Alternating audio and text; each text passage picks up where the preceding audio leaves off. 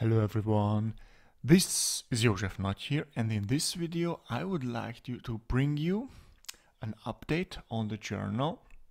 And most probably you already saw this video where I announced that as a joint initiative in the community we set up an OpenFOAM journal, and today I'm bringing you a video because we are looking for a first image, a cover image.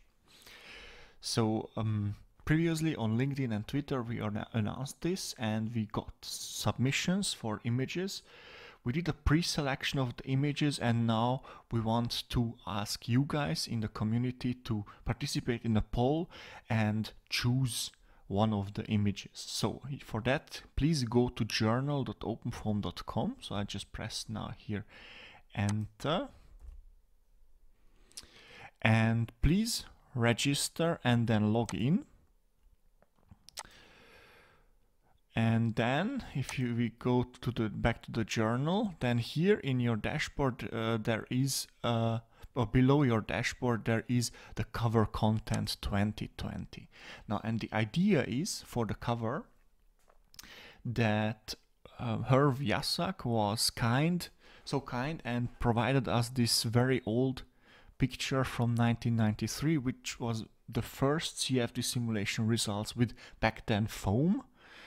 And we want to create a collage of that picture with one of the pictures below. So, and with this we want to show the evolution of OpenFOAM over the last years and decades. So the very first simulation from 1993 and the previous results from 2020.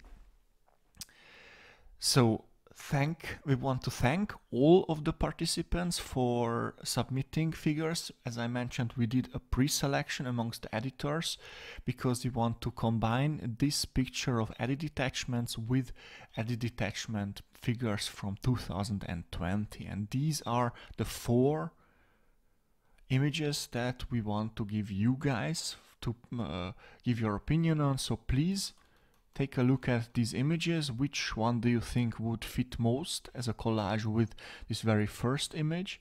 And then please go to this very simple Google poll and then select one of these and submit it. Okay, so please just go to journal.openfoam.com and then log in, register and log in, and then go to the cover contest 2020 and then select one of these images. So that was actually it, what I wanted to ask you today. So please participate in this poll so we can select a first issue image. So with that, I would like to thank you for watching and listening, and I hope to see you next time.